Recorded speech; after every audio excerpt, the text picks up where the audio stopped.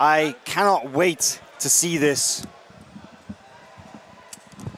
Really can't. Horlando Monteiro is soaking wet. He has been running sprints up and down this arena to get ready for war. Whereas Mikey Musumeci arrived as a surprise. He actually didn't tell anybody he was going to compete. He originally announced that he wasn't going to come, and then all of a sudden we found him backstage with his gi on. And we're like, wait, Mikey Musumeci's here? What's going on? Best news in Pan Ams, right? Best news of Pan Ams. Yeah, so I want to see if that theory that I told you before will persist in this match, which is the bigger opponent going light on the lighter opponent just to be nice to him. I think that Horlando Monteiro, he doesn't look like he wants to be friends now. Right, 100%. I think that he's coming for the kill, and hopefully we're gonna see some spectacle from Mikey Musumeci. Well, I mean, he showed us at the Europeans that he can fight against the big guys. He did, right? He definitely did. And he answered the doubts, because everybody was like, man, this guy, he's a rooster and light featherweight world champion. Why is he fighting the heavyweights? Why is he fighting absolute? He wants challenges, and I think that Caio Terra stimulates this on him, instilled that on him, and it worked.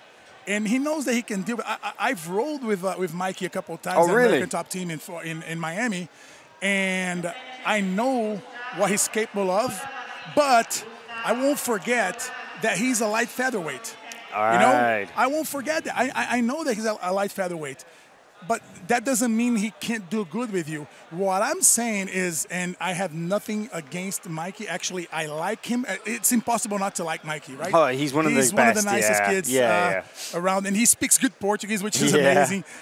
He likes his pasta. He's so polite. Funny. He's so polite. He's so, like, great guy. But I think that most of the big guys, like Muhammad Ali, when he fought him at Euros, they were too nice? They were too nice. Right. You said this earlier, right? We were talking about how, you know, what was it Carlson Gracie said? He said, when you see a middleweight or lower weight putting his name in absolute and you face him, smash him in a fashion that he will never go back to absolute again. Yeah, it's a place for the big guys. But this is not absolute, this is heavyweight, which is even worse. I think that if Horlando takes it seriously, he will look at Mikey and think, oh, this small kid is coming here to take me on my weight class. If it was absolute, I could understand, because anyone is entitled to go to the absolute. But right. Entering the heavyweight, yeah, that's a sign, right? Yeah. Well, Horlando, like we said, he's looking pumped up. He's got the headphones in. He's stalking up and down. Whereas Musumeci just quietly stood there in the corner, just relaxed, you know, very calm. Cool. He looks a little nervous, but that's how he always looks before these big matches. You know what happens? I've seen that happening before. Mikey's such a great guy, such a nice kid, that when the big dudes are gonna fight him, they go there and they talk to him and they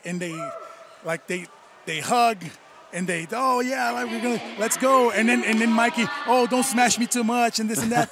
And you end up liking Mikey so much that it's tough to go for the kill on him. Right. But I don't think that Horlando cares about this. He looks like he's going to go for the kill. But yeah, it's Mikey on the other side, so it's not easy to kill Mikey. Absolutely not. It's not easy to kill Mikey. He's so crafty. Mikey has never been submitted as a black belt. He's only lost a handful of times as a black belt. I believe maybe only twice.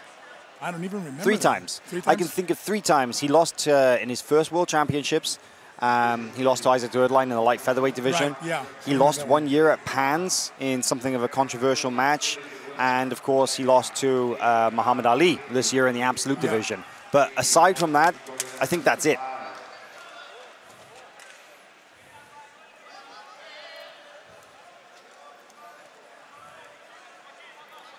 Just need a second referee to get this underway.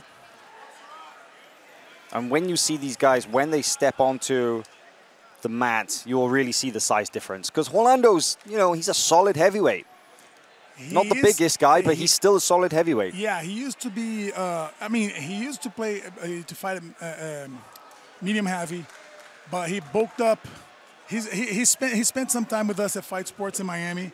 He spent like a good 4 or 5 weeks there, 3-4 weeks, something like that, and we could feel his pressure, his craftiness. He has a lot of technique. Great triangle choke, right? Phenomenal triangle choke. That's crazy. His triangles. He shoots to the triangle like, and his passing game is amazing. Really, his passing game is amazing. Well, we'll get to see him. We'll get to see him test that against Mikey Musumeci, because I've only ever seen one person pass Mikey Musumeci's guard ever, and in competition, and that was in the pans in Lucas Pinheiro years ago when Mikey had a terrible weight cut, but still managed to win the match. But that's the only time he's ever had his guard passed at black belt. So let's see how this one goes. Of course, no secret that Mikey wants to be on bottom. Yeah. 2 points. Yeah, 2 points for Horlando Monteiro. And Horlando looks to be going straight after an ankle here. He's going to give away the back. Oh, yeah, Mikey immediately goes to the back take here. Flips the position. Coming around. On top now. With the back. With the hooks. Got to go back with the hooks in. 4 points for Mikey. You can't turn your back on Mikey. Advantage only for Mikey Musumeci. 2 advantages.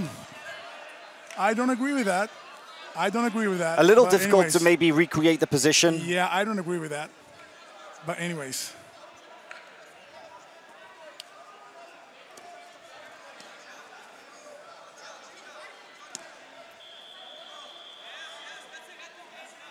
So it's 4-2. No, it's 2-0 still.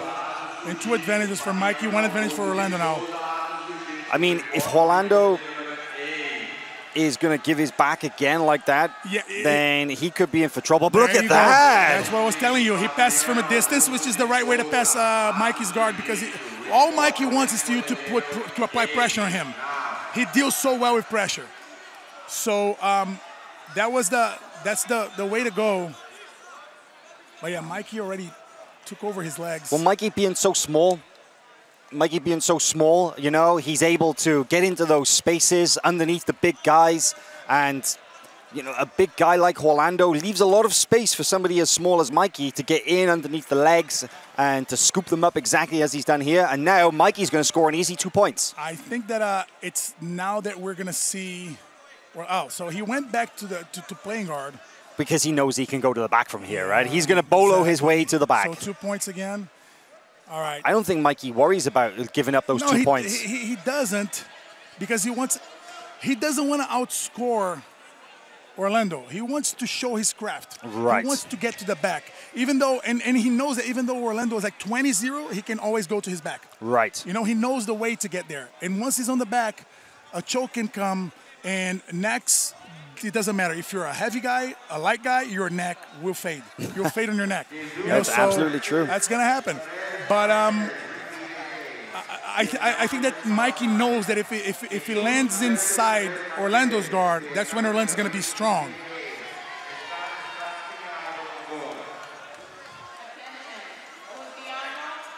Mikey now moving around a little towards the back. You look at this. That's what he wants. This is a bolo on his other side. He usually goes the other way, but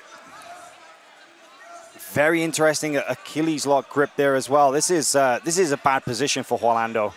Crab ride. There you go. Oh man, Mikey is such a magician from this position. But Horlando is so much stronger that he can impose his weight, impose his strength. But this is the kind of pass. See? This is the kind of look at this. Horlando settles down into top position. There you go. 3 points for Horlando Monteiro. That is a big, big moment in this match. Mikey was so close to get in the back, so close, and then Horlando manages to escape the position. Not many people do, and settles down into side control. But he was super smart, because that's what I was telling you. He imposed his weight advantage, and he's still doing that. But the thing is that, look at that. So they're trying to invert, but Mikey's so comfortable in that position. But there you go, another pass. 3 more points. Should be, or not. Wrist lock from top position there, from side control. Horlando burying his chest into the hand, but no. There's no 3 points. Almost gets into the mount here. He is really putting on the pressure now. Look at this. Like you say, the big guy showing the little guy you don't deserve to be in my, you don't belong in my weight category. That's exactly what needs to happen. I'm not saying anything against Mikey. Absolutely not. If I'm the heavy guy, that's the way you've got to approach it. And the light featherweight shows up in my weight class, and man, you don't belong here, and I'm going to make sure you understand that. Horlando very close to getting there. He goes into the mount with the grapevines in. That's a 7-point move right there. He's now going to go to 14-2. Yeah. Man, this is not the way most people would expect this match to go. Except for myself. Well, you definitely have the insight. That's why we brought you here to commentate here at the Pans, Victor. But seriously, though, this match... He's not taking friends. He's not making friends. He's being rough. He's not making friends. He's being rough. And it's not disrespectful. It's not unsportsmanlike. It's a fight. It's a fight, and exactly. And if you show up in a different category than yours, that's what you have to take. Well, I mean, it's definitely that old school mentality, like you said, Carlson Gracie's sort of spirit.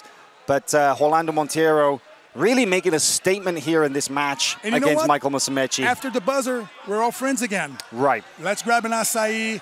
Let's talk shit. Let's do whatever. But this 10-minute match, yeah, you got to leave that outside. And then now the heavy guy. There he gets the finish. Arm triangle choke for Horlando Monteiro. What a performance here at the 2020 Pans. My word. This is a heavyweight telling a light featherweight, hey, you don't belong here. But hey, look at the sportsmanship. Amazing. Mikey's amazing. Huge smile on his face going up to Horlando. And like you say, the moment that match is over, it's all smiles, it's all respect, great sportsmanship. That's what we love to see. But he's amazing. What an amazing match. Yeah. And I think, you know, maybe after Mikey's performance in the absolute division at Euros, and what he did against guys like Saif Houmaini, the giant 400-pound French Moroccan black belt, or against Muhammad Ali, losing, you know, by a small advantage to Muhammad Ali. Yeah. Horlando Monteiro's like, no, guys, this is how a big guy beats a small guy. Yeah, exactly, and that's how you do it. That's how you show who belongs to where. This is Orlando's realm. And he made sure that Mikey understood that. Not only he beat Mikey, but he beat Mikey in such a fashion that you can't ignore it. It's such a statement. It's such a statement. And amazing but Mikey, turn of events. Mikey is and not only that, like Orlando went to Mikey now and told him, hey, sorry for the wrist lock or whatever. Really? And Mikey said, no, you're good, man. You're good. There it goes. The understanding is clear. It's all part of the game. That's what it's supposed to be. Amazing. Really phenomenal. Wow. What a match. What a match. Yeah, but I would love to see Mikey back in his weight category again. I agree. So that we can see 3-4 matches from Mikey instead of just one. So hopefully he understands that he belongs to the light feather or Here's feather, the replay where he actually manages to get that top position and goes into the mount. And, of course, that's where he was able to get the arm triangle choke from and really crush with that kind of pressure. Renato